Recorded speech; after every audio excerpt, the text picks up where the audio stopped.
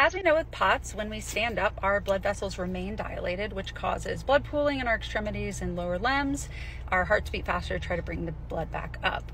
But with hyperadrenergic POTS, hyperPOTS, what happens is your body also releases a pretty solid dose of stress hormones and adrenaline to try and compensate for your lower blood pressure and the blood pooling. But what happens is that it overshoots. So because it's autonomic nervous system malfunction, it doesn't give you the correct amount. It unfortunately gives you too much.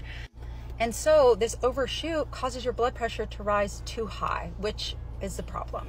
Like in my previous video, I talked about hydration and why that was so important, and it's exceptionally important with hyperPOTS.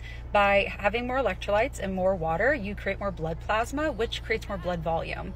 And so throughout having more blood volume, you're less likely to have such a large reaction when you stand, and it can actually over time help reduce those adrenaline surges, not only when standing, but period. So the more blood volume you have, the more blood plasma you have, the less your body's gonna have to work because you just have a larger amount of blood volume, and so your heart doesn't have to fight so hard to pull it back up from your legs because it's already extra other places.